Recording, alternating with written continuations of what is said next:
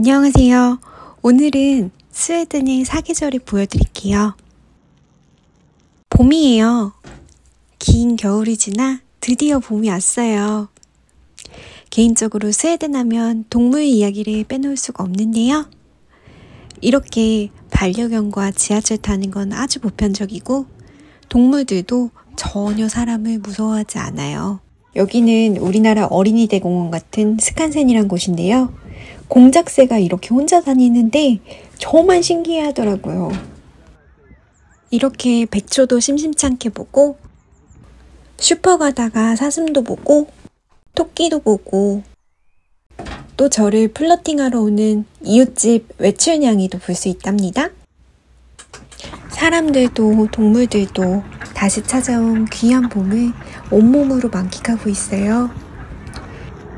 이렇게 햇살 가득 받으면서 피카하고 저도 온몸으로 봄을 느껴봅니다.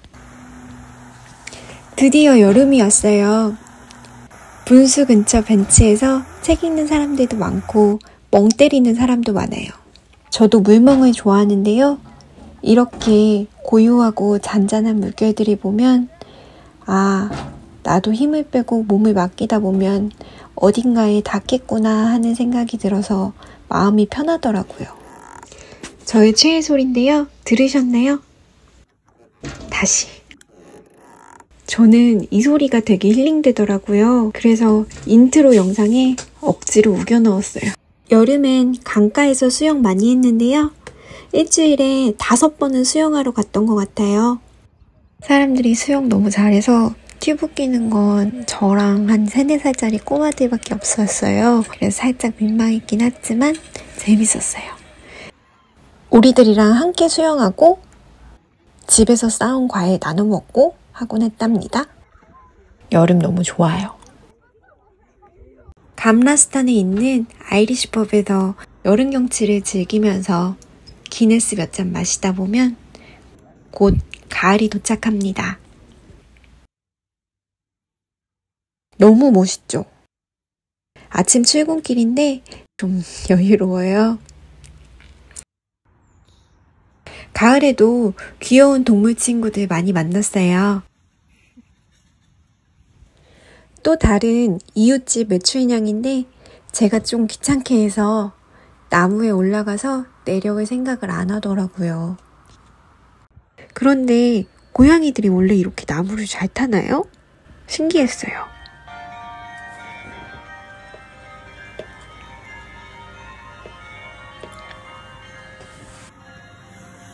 퇴근길이에요. 가을, 겨울에는 스웨덴 사람들이 옷도 정말 멋있게 입고 옷태도 정말 좋아서 눈이 진짜 즐거웠어요. 속으로 막 인간 코스가 걸어다닌다 이렇게 혼자 막 감탄했답니다. 집에 가는 길인데 양화대교 건너는 느낌이 들어서 한국 생각 많이 나요. 가을하면 할로윈을 빼놓을 수가 없는데요. 아마 클럽에서도 행사가 있었을 거고 또 이렇게 테마파크가 야간 개장을 했더라고요. 저는 가지 않았답니다. 이제 체력이 이건 배 타고 귀가하는 중이었는데요. 스톡홀롬은 크고 작은 섬들이 연결돼 있어서 배도 지하철이나 버스 같은 기본 교통수단에 포함이 돼요. 교통권 사시면 거기 포함돼 있으니까 꼭 타보세요. 겨울이에요. 사실 저는 겨울을 크게 좋아하지 않았어요. 근데 스웨덴의 겨울을 겪어보고 나 겨울 좋아하냐? 눈 오면 한국에서는 보통 집콕하잖아요. 근데 재밌겠다. 산책 나가야겠네. 이러는 거예요. 그래서 나갔는데 진짜 재밌더라고요.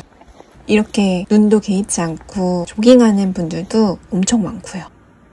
이날은 직감적으로 뭔가 재밌는 일이 있겠구나 하고 나가봤는데 이렇게 자연 눈썰매장이 생겨서 썰매 타고 있더라고요.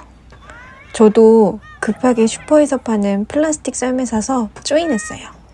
저 어렸을 때 할머니 댁에서 비료푸드 타고 놀았던 생각도 많이 나고 또 애기들 열정적으로 노는 거 보면서 힐링되고 근데 제가 타니까 오바 조금 더 못해서 거의 봅슬레이급 속도더라고요. 어둠이 길어서 겨울이 힘들었는데 또 막상 멋있는 겨울이 가는 게 아쉽더라고요. 그래서 재택근무 끝내고도 몇 번 혼자 타러 갔었어요. 정말 재밌게 탔는데 타고 나서 허리가 한 달은 아팠던 것 같아요. 크리스마스예요. 인간미 있는 산타 할아버지도 만났는데요. 너무 재밌죠? 스칸센에 있는 크리스마스 마켓 구경 갔었어요. 동화나라 온 것 같고 잊었던 동심이 막 깨어나는 것 같더라고요. 이 음악 들으니까 제가 7살 때 스위스 알프스 산맥에서 막 뛰어놀던 그런 적이 없는데 그런 기억들이 막 조작돼서 떠오르더라고요. 생각보다 아담한 규모였는데요. 이렇게 부스들이 쭉 있었고 가장 좋았던 건 바로 저 핫초콜릿 집이에요. 한솥 끓여서 생크림 무심하게 퍽 담아서 초콜릿 뿌려주시더라고요. 맛있었어요. 이렇게 감자전 같은 먹거리도 있고 가족들 선물 줄 초콜릿도 사고 이 치즈 진짜 맛있었어요. 저도 저기 껴서 춤추고 싶었는데 일행이 추지 말래서 그냥 왔어요.